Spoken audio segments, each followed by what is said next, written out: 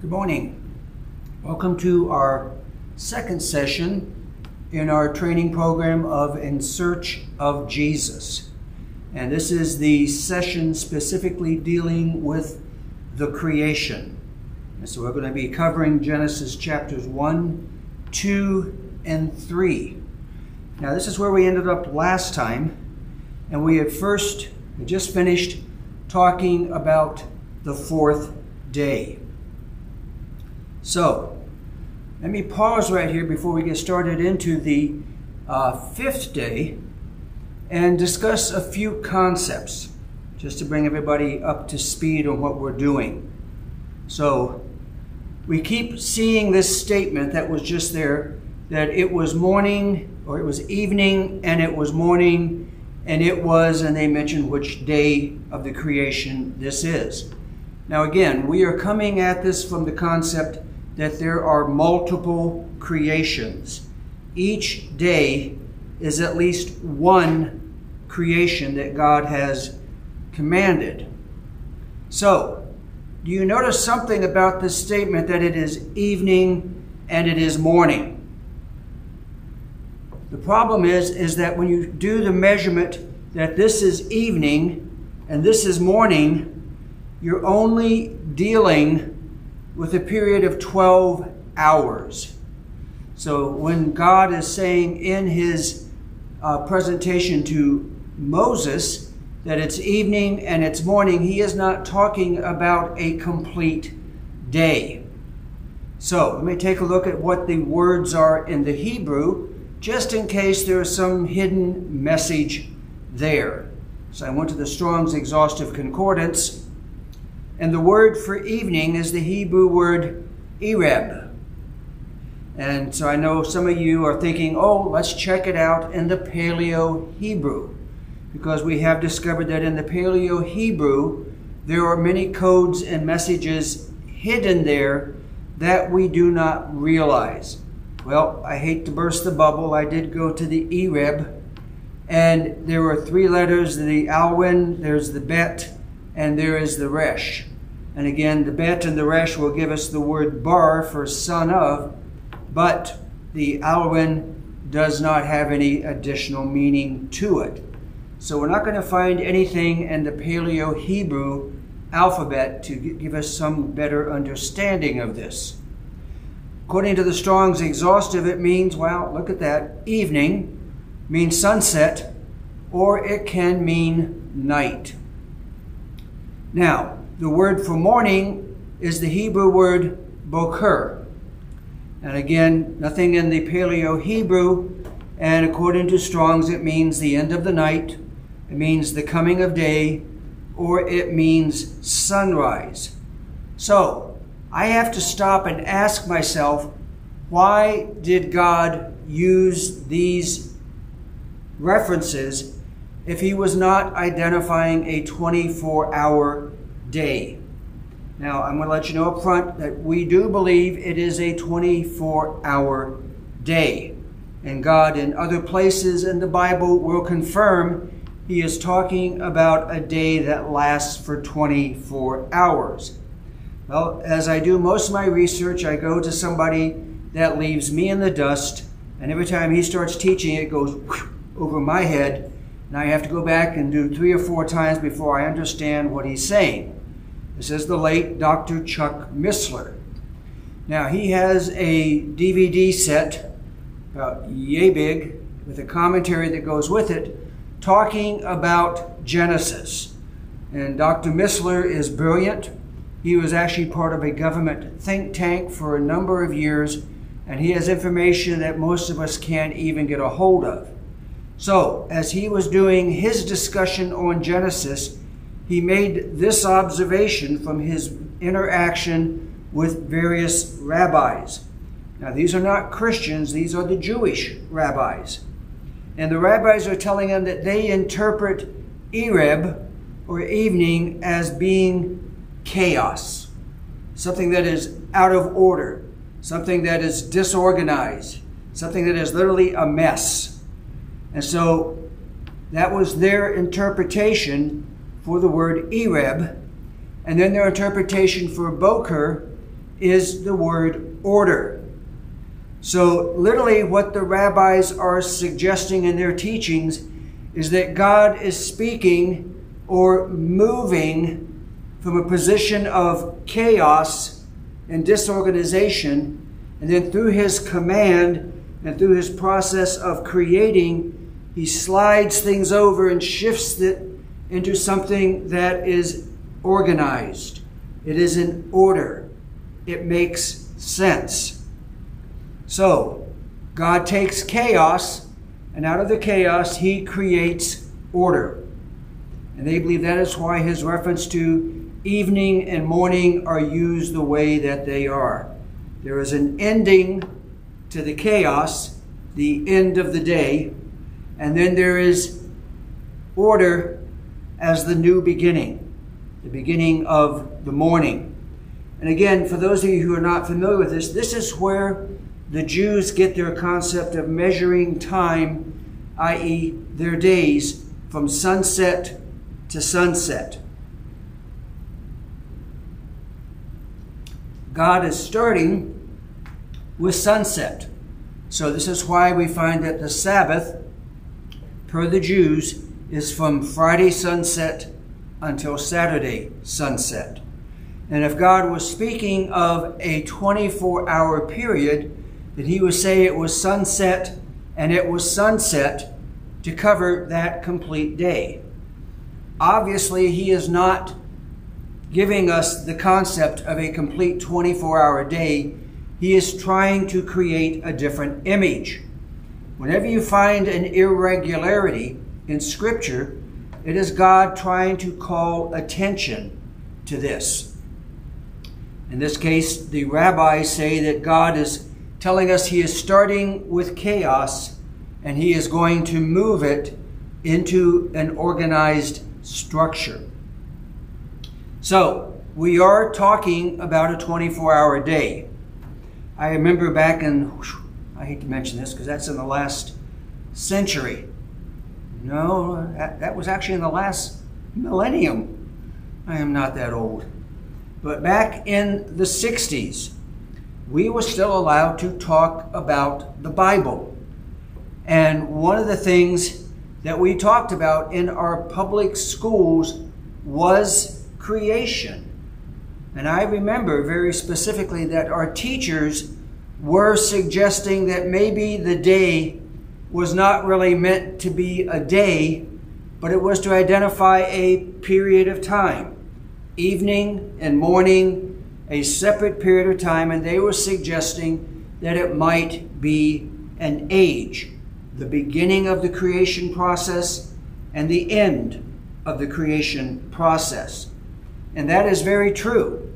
It is the beginning of the creation process, and then it's the end of God's creation process, with at least one creation per day. So, they tried to hedge and say, oh, this is actually referring to an age. And an age could be thousands or even millions of years old. And this is how they tried to deal with the aging of the earth and how they tried to deal with the idea of dinosaurs. So, we have learned a great deal since the 1960s. And it is the fact that when you go back to the Hebrew, that when they're talking about the word day, it is the word yom in the Hebrew. And 2,088 times it is translated as day. Now there are about 14 times in the Strong's that mentions it was translated as year, and another few times it's translated as chronicles. But traditionally, it is referring to a day, i.e. 24 hours. Now,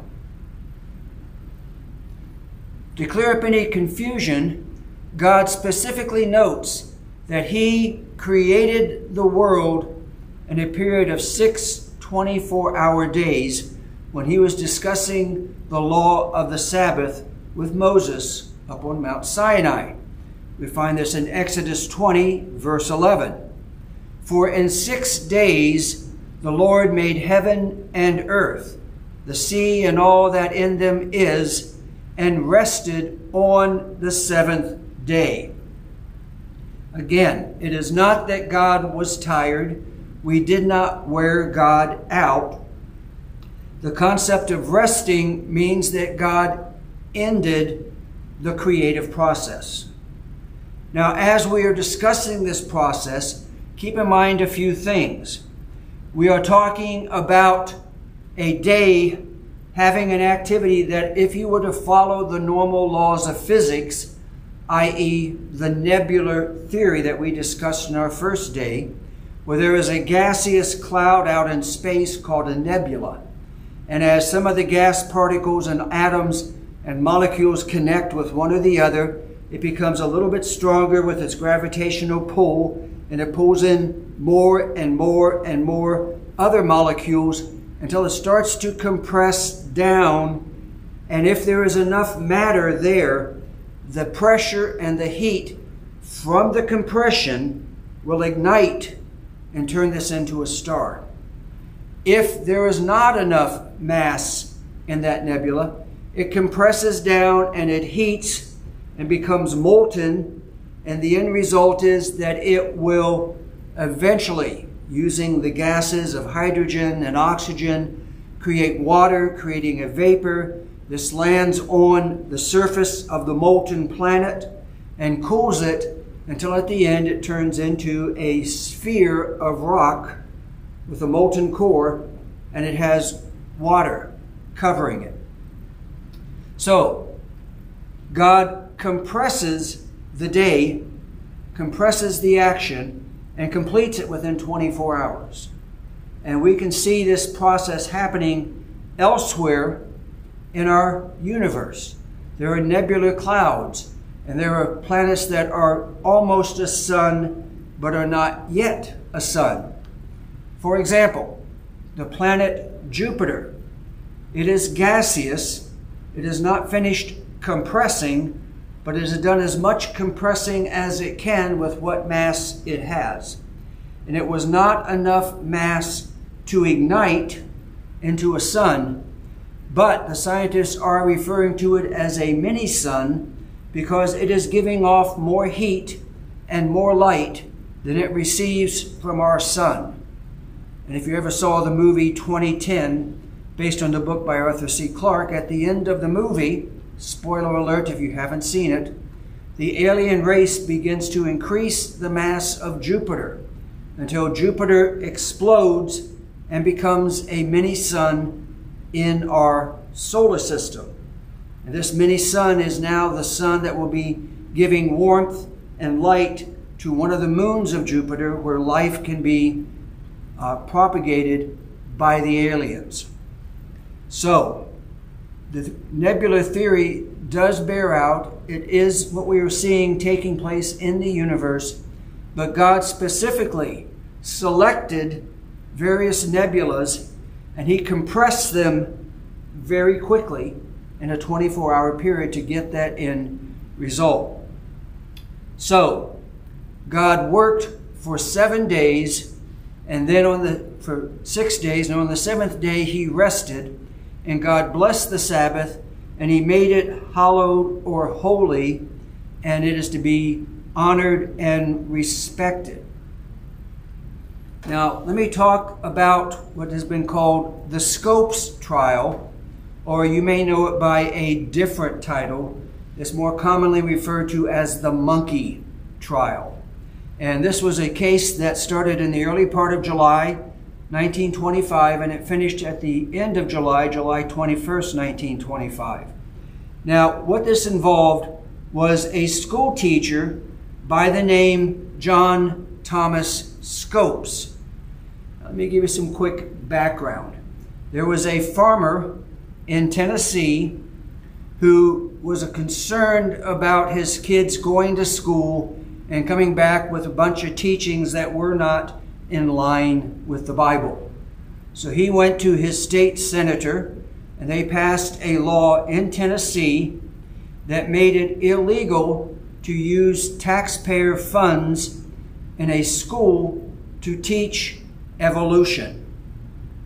Now, what this does, it created a serious conflict in the state of Tennessee. Because in the state of Tennessee, there was another law.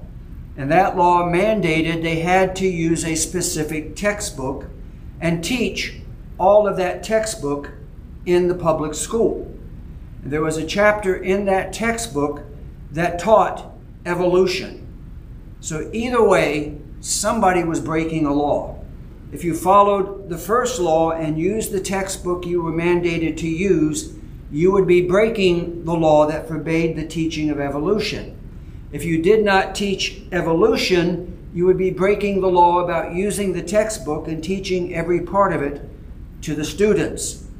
It was not a good law.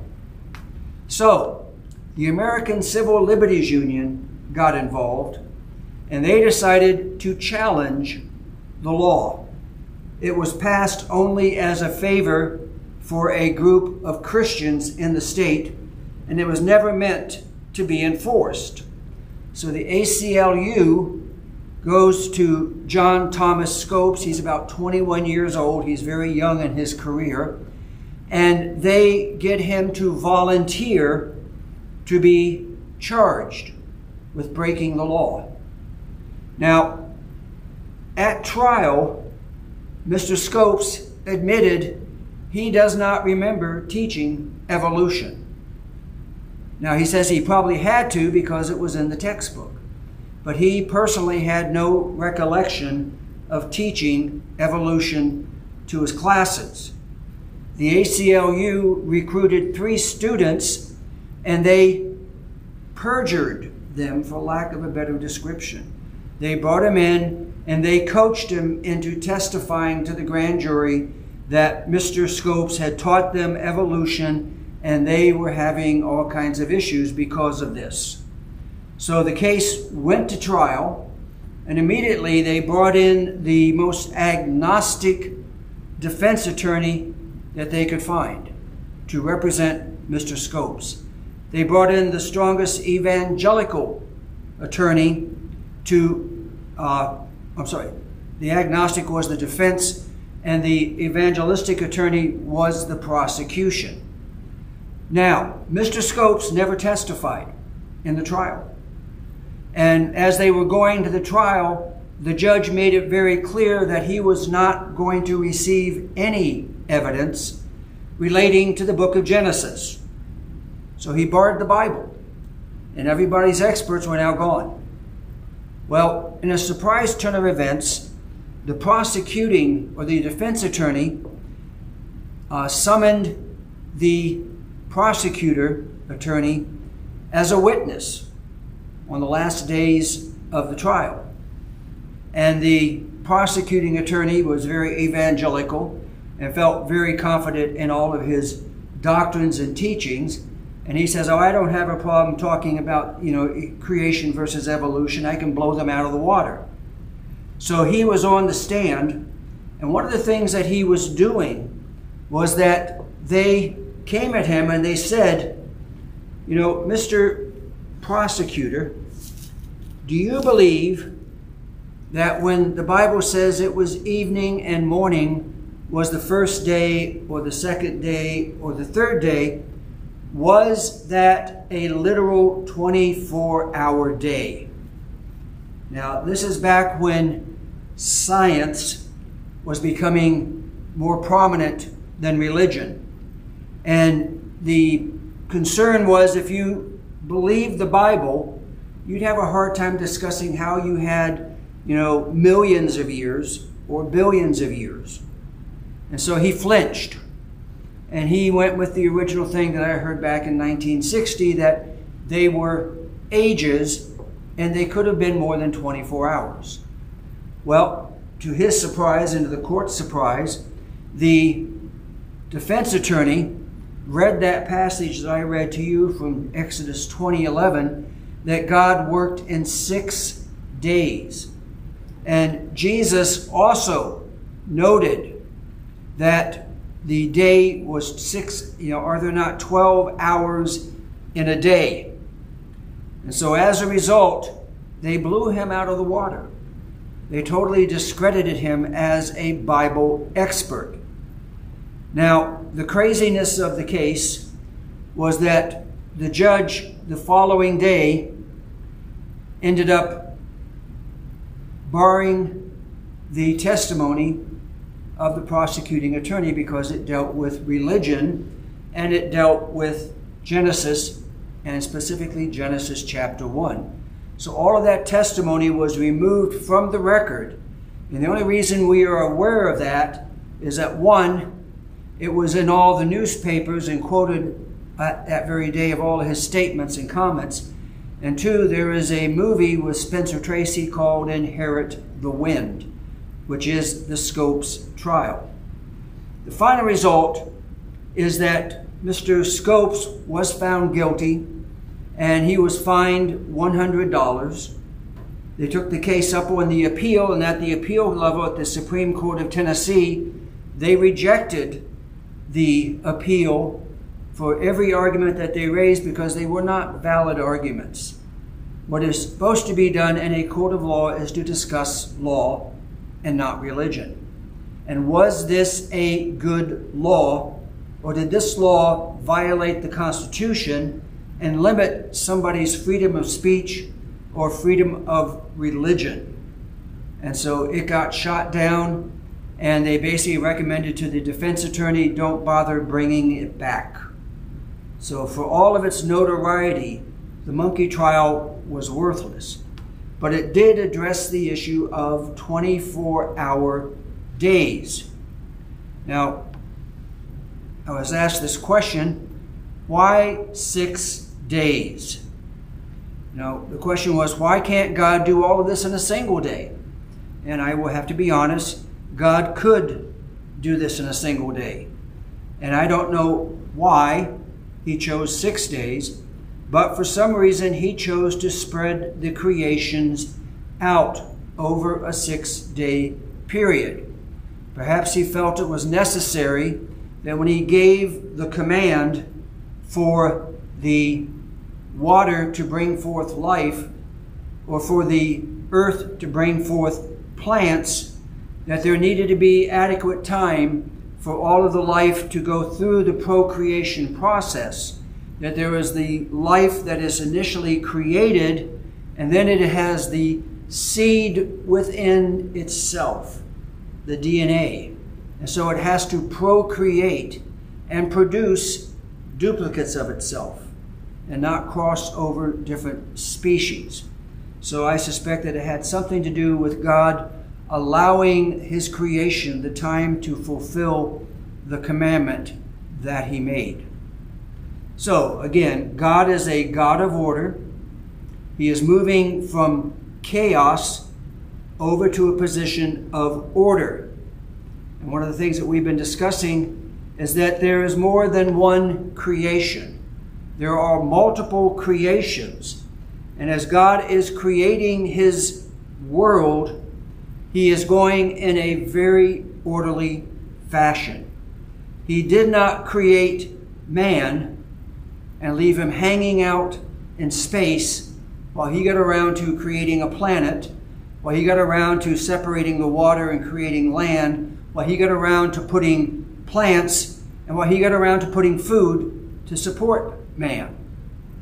God did everything in the proper order, starting at the very basic of the environment and building one step at a time until on the 6th day, the world was finally able to support human life. Now, in some cases, God gave a single command on a single day, and he allowed 24 hours for his command to be completed. Now, the first day, the 3rd day, and the 6th days are going to be exceptions to this rule. There are multiple creations on those 3 days. On day 1, God creates the heavens, and this involves all of your stars, your planets, your moons, your galaxies, and the entire space, as we refer to it, the final frontier. He brings together what appears to be a gaseous cloud, we call a nebula, and in one day it is compressed into a sphere that is basically a rock, and it is now covered with water as the various hydrogen and oxygen atoms came together to form water and to rain on the molten surface until it finally cooled. At the end of day one, there was now an atmosphere surrounding the planet. There was now a planet. There was now water. And there was now light to allow the atmosphere to reflect the light for day and for night. So there were multiple creations carried out on the first day. Now we had the cloud, the sphere, the water, and light. On day two, God takes what he has already made, and he does not create, he adjusts. He is still commanding his creation to do something, so I'm going to leave it as an act of creation. He separates the waters from above from the waters below. So at this point we get the concept that the earth had been a sphere floating in space, covered with water, and the water had been both a solid liquid and probably more of a steam or a vapor in various points of transition between gas and water. So he completes the process. He separates the water vapor, and he moves the water vapor up, and he keeps the water on the surface So, in other words, he makes a sky. That's what that word firmament means, and that drove me crazy for years. God created a firmament. Well, I have no idea what that is, but I'll just move on because I don't want to stop and research it. Well, here I am decades later, and I've had to do my research, and he creates sky. So there is a surface of water, there is sky, and now there is a water canopy on the outskirts of our atmosphere on the edge of space. So this is where the water canopy is supposed to have come from. It is surrounding the earth, and this water canopy would block a lot of the solar radiation from the sun. And again, for the first few days, it also blocked visibility of the space outside of our world. So this may account for why we had longer life as human beings prior to the flood, because we were not exposed to X-rays and microwaves and ultraviolet rays and all the radiation coming from the sun that break down various parts of our body. So it's a simple process. He was simply rearranging what he had already made. But again, I will qualify this as a second creation because he commanded the creation, and the creation, even though inanimate and lifeless, responded. So God commanded, and his command was carried out, and as a result, we have day 2. Day 3, the third day of creation. And again, God is not making something brand new. Again, on day 3, God is taking what he has already created, and now he is separating the land from the water. He's not making new land. He's not making more water. But think about a glass of water. If I were to drop a pebble in here, a small rock, and seal this up so the water cannot evaporate, it will remain a rock covered in water until something intervenes and changes that situation. So again, we drop the rock in the water, now is surrounded by water, and that is basically the earth at the beginning of day 3. So God steps in and he commands the water to recede. And if you get to the book of Job, the book of Job was written probably 400 years before the book of Genesis. Job lived 400 years before Moses. He was back at the time of Abraham. And so, when Job is going through his trials, at the end of the book of Job, we have God confronting Job and putting Job in his place. And as he's going through this thing, he is basically saying, where were you when I did all of these things? And he is discussing his creation. Where were you when I hung the world in space? Where were you when I called forth the stars? Where were you? And in one of those things, he states that he set the limits on the waters. And they can go this far and no further. So all of our fear and concern about global warming, if we believe what God is telling us, are unfounded. You know, God said when he brought Noah forth from the ark, he says, I will never again destroy the world by water. I will never again flood the world. So all these talks of global warming and all the land being covered in water again is a violation of God's promise to his creation. So God commanded the waters to pull back. He took the rock that was underneath and he raised it to the surface. So up to this point, God has made the earth and he is now adjusting his creation. He is taking physical material that he has made and he is making adjustments on it. So he's taking what is there, he is moving it around. So he is now about to move into day 4. No, part of day 3 still. So at the day 3, as it goes on, after the waters have been pulled back and the land has been revealed, we now have lifeless rock. There is no life in the sea. There is no life on the ground. There is nothing there to evolve. That's the key point. You cannot bring life where there is no life. Science is not that good. Even today, we cannot make life out of no life.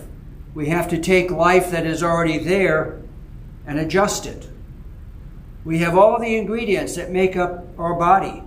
We can create a perfect replica of a DNA strand, but even if we join them together, they do not produce life. That is something that only God has been able to do. So we have rock, we have water, and we have air.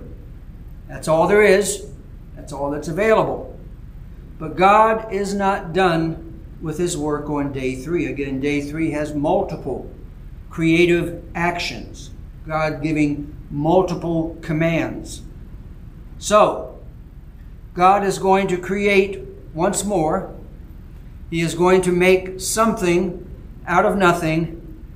And on day 3, this is going to involve the creation of plant life. Now, God commands, and the plants come forth. Stop and think about that. There were no plants. There were no seeds. There was no life. So when God commands, let the earth bring forth grass. Let the earth bring forth herb-bearing seed. What was he commanding? He was commanding something that was not able to do what he was commanding it to do. That's why it was a miracle. So the ground, which was dead, had no life in it, is now able to produce the plant, the grass, the herbs, the trees, and the food. God is building an environment from the ground or the nebula up. He starts with nothing. And God created. And our word there was bara in the Hebrew, which means to call forth out of nothing. He created a nebula, a gas cloud. He calls forth a planet. He has rock and water. He calls forth air. And as a result, there is now sunlight. Because until you have an atmosphere, there is light all over the place, but it cannot be seen because light must reflect at a 90-degree angle. So it has everything that is needed to sustain the plant life. God is building his creation one step at a time.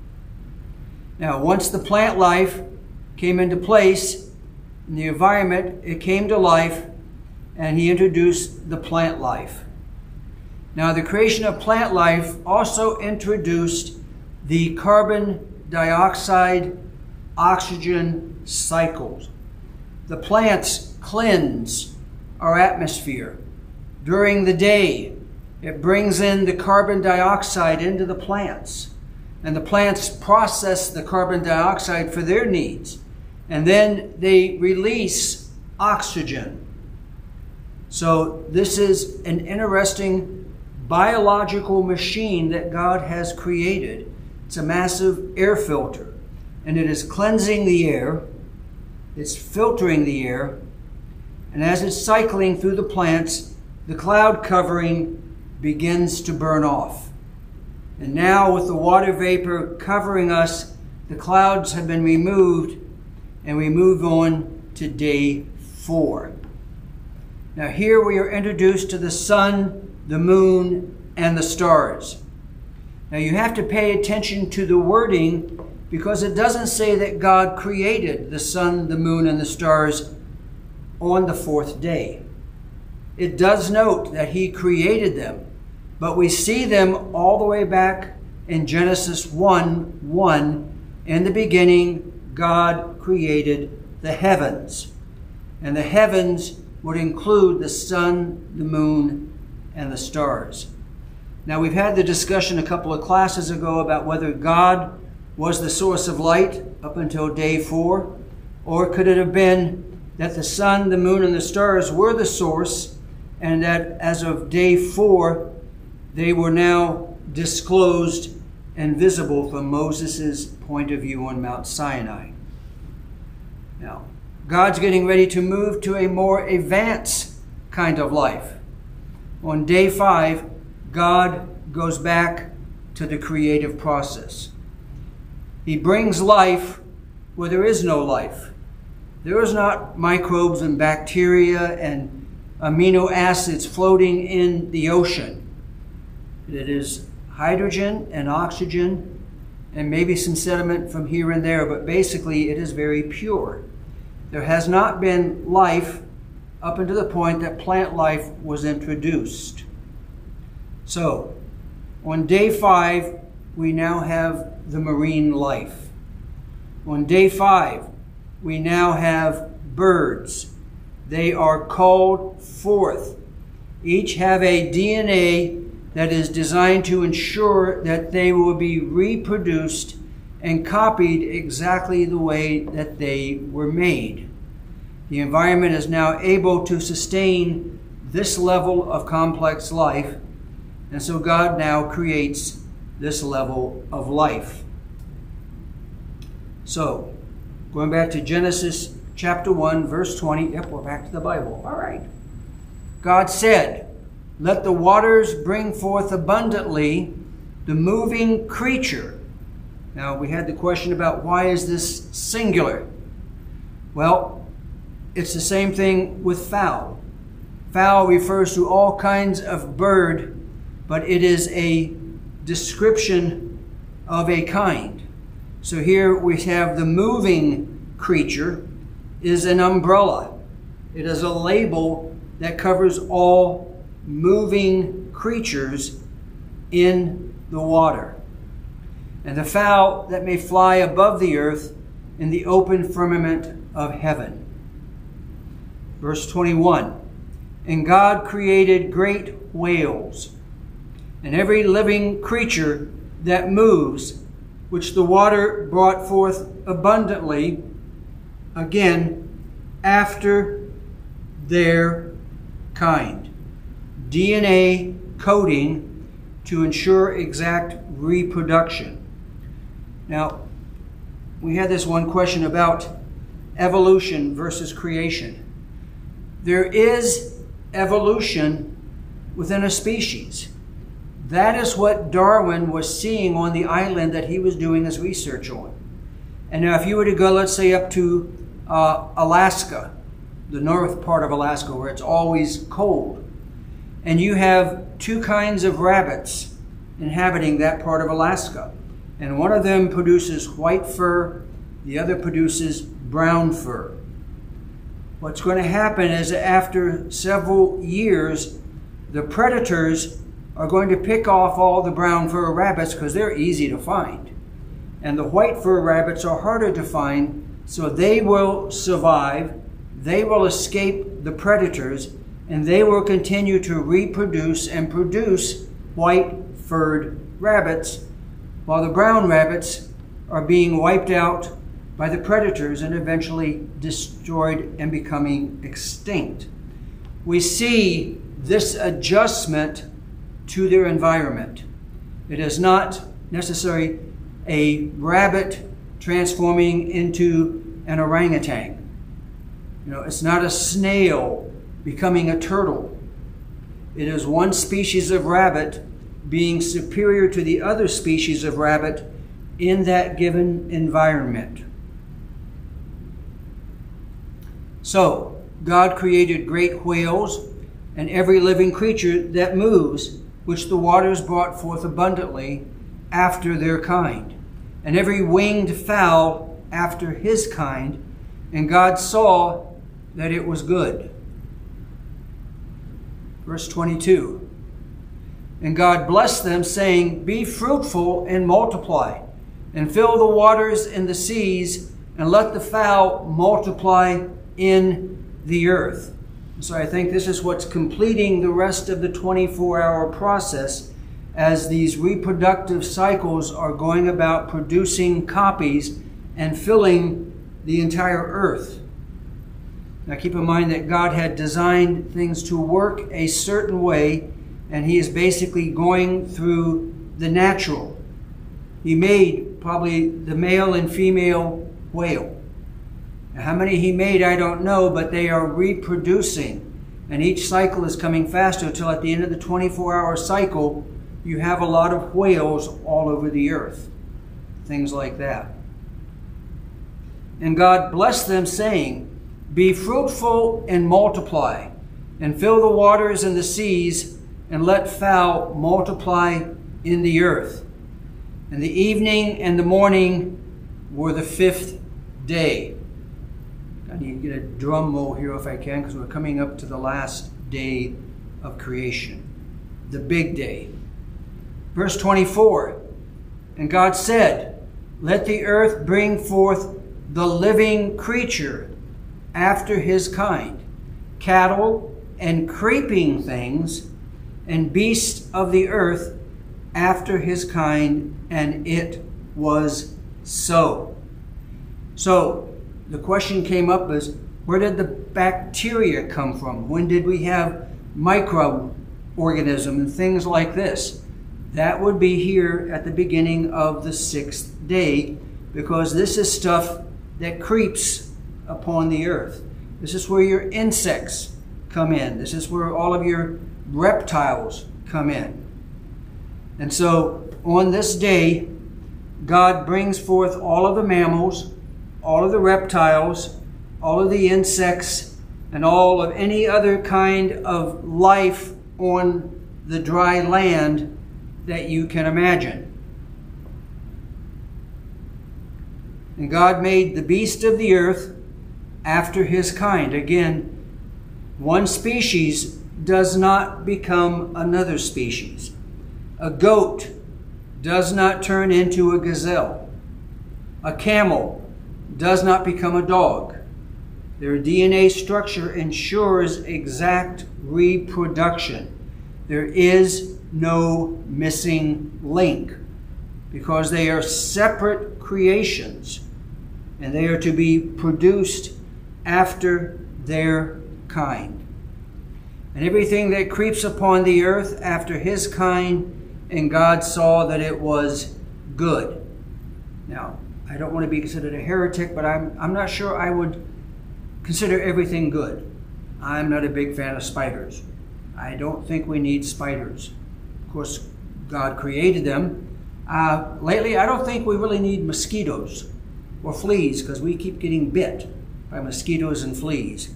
And I'm really not a big fan of flies.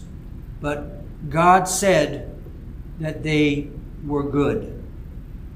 Now, during a discussion, someone brought up the concept of Leviathan. If you read the book of Job, and I believe it's also mentioned in the Psalms, there is a creature called Leviathan. And in fact, in the book of Job, when God is dressing Job down and showing his intelligence, and here's what I made and here's what it does, he mentions Leviathan to Job. Now, again, Job was 400 years before Moses, so this makes it probably the oldest book of the Bible. God comes to Job. God is putting Job in his place, and Job is the creation, while God is the creator. And so he starts off, "Where were you when I laid the foundations of the earth?" He then mentions Leviathan and Behemoth. Now, these are two very large creatures. Because they are not with us, people have started to speculate exactly what is Leviathan, exactly what is Behemoth. Well, the book of Job mentions about Leviathan having scales. And it also mentions that God puts a hook in the jaw of Leviathan and draws it to him. So Bible scholars are thinking in terms of a fish. And because it is so large, they say that this is probably the whale. Well, go back and read the book of Job more carefully. Pay attention to the details of the description. This is found in Job chapter 41.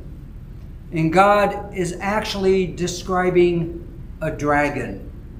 It is a dragon with wings, and it flies, and he calls to it, and he's petting it.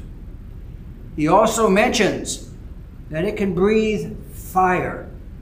A fire-breathing dragon is described in Scripture. How is this possible? Well, glad you asked. There is an insect we call the bombardier beetle.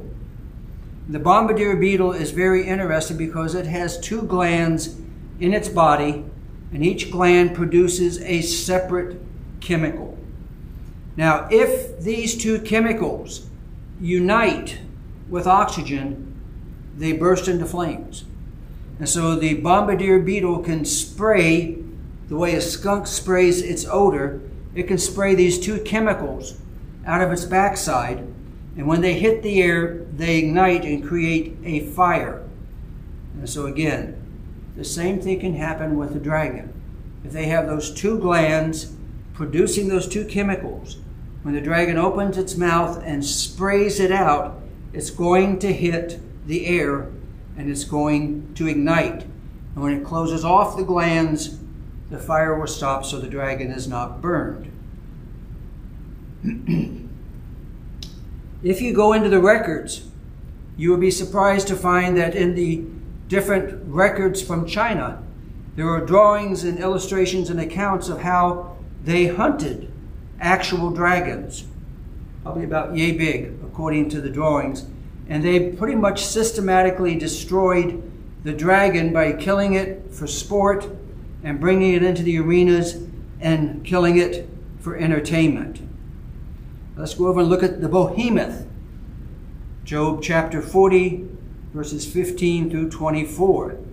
Now, some are suggesting that this is an ape, big ape, strong. Some suggest it's a crocodile, and some even suggest it's an elephant. These are all the Bible scholars who are trying to find something currently in the world that they can point to and say, oh, that's what this is. See, here is their problem. They are still thinking of dinosaurs and dragons as either a separate time period from man or a fantasy creature. We have the book of Psalms mentions the unicorn. I, for one, believe at one time, someplace, somewhere, there was a creature that probably was a unicorn. But the scholars say, oh no, there are no unicorns. And I agree that's probably true today. And they'll say, but there never have been any unicorns. Well, then what are they talking about when they say unicorn in the scriptures? Oh, that's a rhinoceros. And if you challenge their thought process, the reason they say that is because they do not believe in unicorns. It's a circular reasoning. There can't be unicorns, therefore it has to be referring to something else. And again, professing themselves to be wise, they become fools. Again, in this case, Bible scholars are looking for something that's big and lives on the land. So they go for apes, they go for crocodiles because there's a tail, and they also go for an elephant. But if you read the description, it talks about this being a dinosaur. And notice the wording in Job chapter 40. It is a dinosaur who, quote, is living with man. Dinosaurs and man coexisted. They are not separated by millions of years.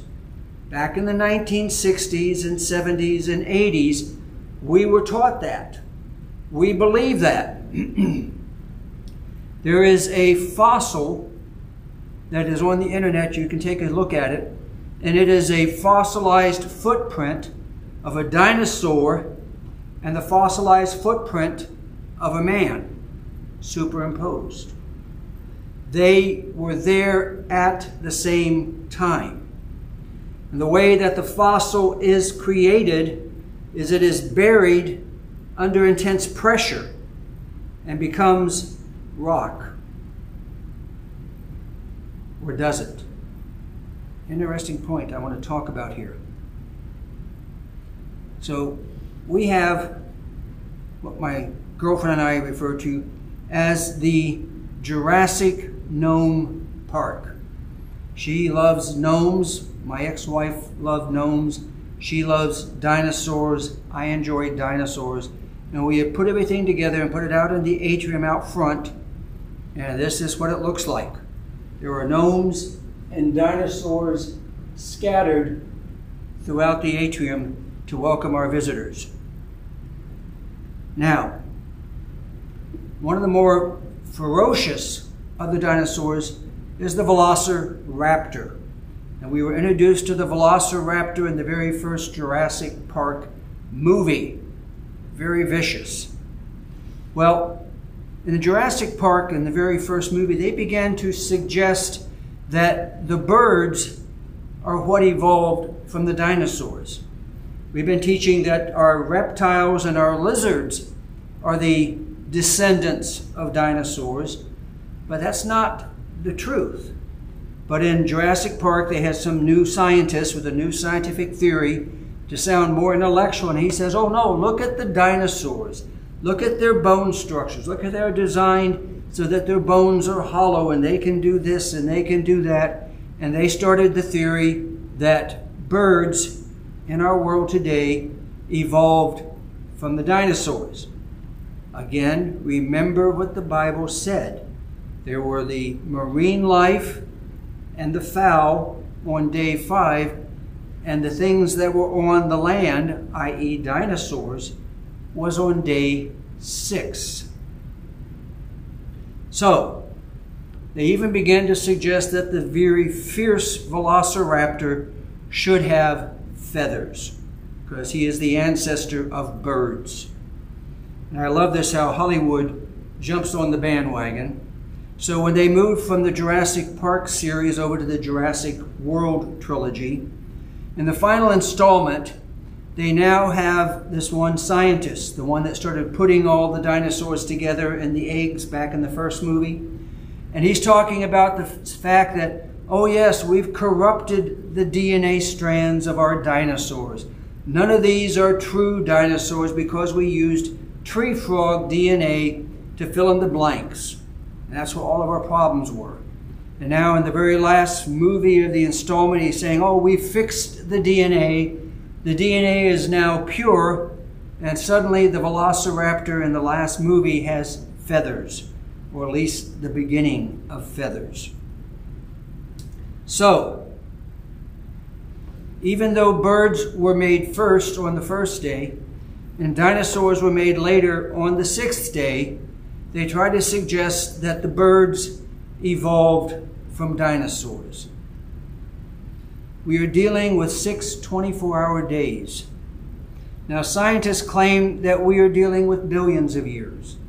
And I mentioned the Nobel Prize winner a couple of classes ago, who went through the process that I went through and says, oh, here is some amino acid, and it gets zapped by a lightning bolt while it's in a pool of goo, and it forms this little one-cell microorganism called life. Unfortunately, it doesn't live very long. It's living in toxic goo, and the toxic goo kills it in about 2 minutes. So you wait another several million years, there's now another exact pool of goo, and it gets zapped with the same lightning bolt. And oh look, here is another single-cell organism, and it has everything the last one had, but for some reason, this is the new improved model. And this one can survive the toxic goo in the pool. But it dies because it can't breathe. It can't get oxygen. So another cycle, another new life form, a new improved life form. This one can now inhale, can't exhale, it dies. Another few million years, here comes the new improved model. It can inhale, it can exhale, survive the toxic goo. Next thing comes along, this one is now new and improved because it can now have water, can eliminate the water. It dies in a matter of a few days. You do it again, a new life form comes along. It can survive the toxic, it can breathe, it can exhale, it can drink, it can eliminate, but it starves to death. So it has to do it again, and now this new life form can go through this, and it can survive the sludge, it can breathe, it can exhale, it can drink, it can eliminate, it can eat, dies, comes back, the new one can eliminate the waste, and this goes on over and over, and finally the microorganism has to have like 8 or 9 new and improved versions to get where it is, and now it has to be able to move, to find new water and new food. So we're talking about 10 or 12 cycles, millions and millions and millions of years of everything coming together in the perfect collection, and this lightning zapping it, and it survives. But again, it is going to die because it can't reproduce. One generation, and that's it. So you realize it just doesn't work. So there was a Nobel Prize winning scientist who took my theory, and he did the same argument, but he says it won't work in our current system. So he changed the system by saying, let's make it billions of years rather than millions of years. And he did, without any evidence, without any proof to support it. The scientific community says, oh yeah, it's either that or accept creation. Now it's billions of years. And then to top it off, he says, oh, by the way, it had to be aliens that kept everything going and improving each model to get what we finally have. No evidence, no proof, no documentation. So they're claiming that we are now dealing with billions of years. So they're claiming that petrified wood is a result of millions of years of fossilization on some original piece of wood. They're claiming the Grand Canyon is millions of years old as a result of erosion from a river running through it. Several years ago, our church invited a speaker to come to our location when we were on Kitching, and he was a microbiologist. And that's an actual PhD he has in microbiology, looking at it's actually what's called a microevolutionist, and looking at the bugs and the things in our water and in our microscopic world. He uses that to prove evolution. And so as a result, he would claim that he could have creationists for breakfast every day. They could not stand up to all of his knowledge and all of his proof and all of his evidence. Well, he became part of the Mount St. Helens project, and Mount St. Helens was becoming an active volcano once more. So they set up a base station and they monitored Mount St. Helens for several months. And then one night, I think it was a Saturday, they decided, you know, we're getting awful dirty and grimy and smelly, and what I wouldn't give for a nice fresh bed and a nice shower and some clean clothes and some good food. So everybody packed up, except for one person, and they headed out to Las Vegas, and they left one person behind to man the base station. I guess he didn't smell as bad as the rest of them. Next morning, they're flying back into the base station.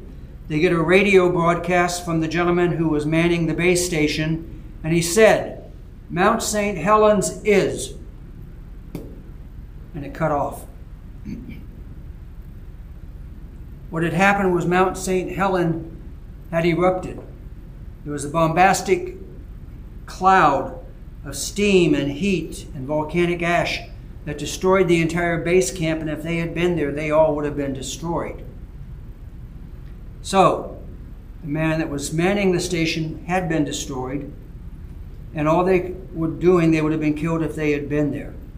Now, in the aftermath of the eruption, they began doing their research, and they discovered a truth about something called massive geological events.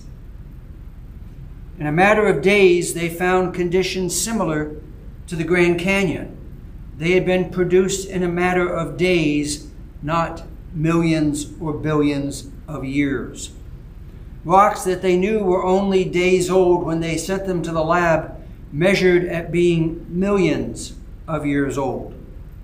They found this tree in the water. And when they took it out of the water, they found that this part was still a wooden tree. And in the middle was a section that had been changed into coal. And the other half that was down in the water, they found had been petrified and was petrified wood. So the petrified forest was not millions of years old. It's the result of a massive geological event. The Grand Canyon is the result of another massive geological event, and that would be the flood. So when you see the Grand Canyon as the result of a massive geological event and not erosion, a lot of the mysteries suddenly cleared up because they found compressed layers of sediment at the bottom of the Grand Canyon that they could not explain or identify from erosion. These were things that were compressed very quickly, and it was not over a very long period of time because the sedimentation was only a few inches. This was the fact that these was all the sedimentation from the floodwaters being compressed and being processed. He also mentioned that there was a renowned archaeologist, and she had found a fossilized thigh bone of a T-Rex, one of the finds of her career. Unfortunately, as she was doing further research, she found that inside that fossilized thigh bone, there was still viable bone marrow. In other words, we can make dinosaurs like they did in Jurassic Park. We have their DNA. We can clone them. Don't be surprised if a dinosaur wanders down your neighborhood someday. She reported her findings, and the industry attacked her and ostracized her and drove her from the scientific community. So, her findings suggested thousands of years since the dinosaurs, not millions. Tissue can only last a few thousand years under the proper protection. It can never last millions of years, nor billions of years. So in other words, just like the book of Job, dinosaurs were living side by side with man. Now, there is a book I strongly recommend. It's called It's a Young World After All. And this book suggests that there were clocks in nature. And when this creative process ceased, that clock began to run. And they have several clocks they're dealing with. One of these clocks deals with the debris up in space, all the little particles and the rocks and the stones and the meteorites. And as our world passes through that section of space in its orbit around the sun, it's like a giant vacuum cleaner. And our gravitational field sucks it in. And if we've been doing this for billions of years, believe me, it's going to be a clean neighborhood for our planet. The neighborhood is not clean. It is still filled with debris. It's thousands of years old, not millions. The big one we just celebrated last week and a half ago, the moon landing. The moon is a perfect test for the age of the solar system. The moon has no wind, it has no storms, it has nothing to disturb the moon's surface. And so dust is another clock that is running in the universe. And every day so much dust falls on the earth and so much dust falls on the moon. So, if the moon has been there for millions of years, you're talking about dust very deep on the moon. And when Neil Armstrong stepped off the pad, they had big pads at the bottom of the lunar landing module, he stepped to see if it would support his weight or would he sink down into it. We had the big pad so that we would not sink into the moon dust. And when he stepped on the moon, his footprint was in that much dust. The moon has not been there for millions of years. It's only been there for thousands of years. So these millions and billions of years that the scientists need to discuss evolution is not supported by scientific evidence. If you want to take a look at a DVD on Amazon, it's called Is Genesis History? It's discussing massive geological events. It talks about Mount St. Helens. It talks about the Grand Canyon. And it adds something else that's very interesting. They have a gentleman there on the DVD that has a Triceratop horn fossil. And he has the same situation as the T-Rex thigh bone. Inside the horn of the Triceratops, there is viable bone marrow. Now, Dr. Oliver, who was the one who came to do the presentation, says that based upon all available evidence, there is no proof of creation. That is their watchword. They're based upon all available evidence. We cannot prove creation. Dr. Oliver then pointed out the reason there is no available evidence is that the scientific community has been hiding it away in warehouses for decades. So they are trying to suppress the evidence that disagrees with their theories. Verse 26, and God said, let us make man in our image, after our likeness, and let them have dominion over the fish of the sea, over the fowl of the air, over the cattle, and over all the earth, and over every creeping thing that creeps upon the earth. Notice the use of the pronoun are. Let us, that's plural. Make man in our, that's plural. Who is God speaking to? Some suggest he is talking to the heavenly host. but the heavenly hosts were never involved in the creative process. Look at Colossians 1:16. For by him, speaking of Jesus, were all things created that are in the heaven, which is the heavenly hosts and Satan and the fallen angels, and that are in the earth, visible and invisible. There are life forms in our world that are invisible to us. I believe these are spiritual beings such as our demons and our angels, and we cannot see them. But the Bible does talk about invisible life forms here on the earth, whether they be thrones or principalities or powers. All things were created by him, Jesus, and they were created for him. So with that, let's go ahead and close it down for next week. And let's go ahead and end in prayer.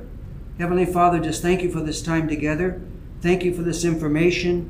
Father, you have said what you've done to create our world, Father, and you put the evidence in your creation to prove that you did what you said you did. And all we have to do is learn where to look for it. Father, we can trust your word, we can trust you, and you are our creator, Father, and you have a plan for our life. So lead us, guide us, and direct us in all things. We ask this in Jesus' name. Amen.